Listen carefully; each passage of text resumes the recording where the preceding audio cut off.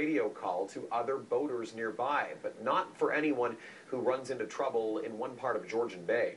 As Roger Klein tells us, there is a very dangerous dead zone.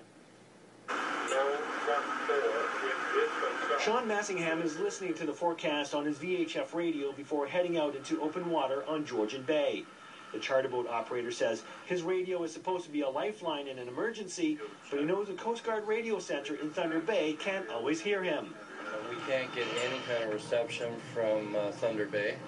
It's very sporadic. It's in and out all the time.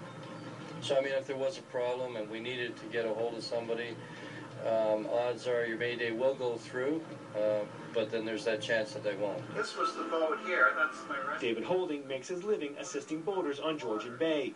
He says radio reception is deteriorating in the Severn Sound area, and a cell phone call for help does not alert other boaters in the area.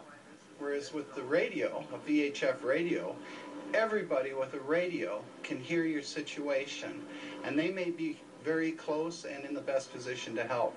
That's why a radio is so crucial.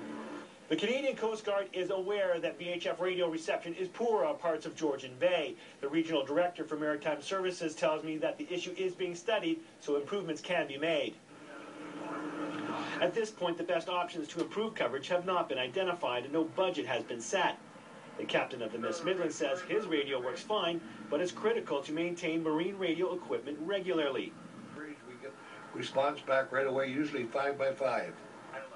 Holding says a repeater transmitter is what's needed in the Penetanguishene area before it's too late.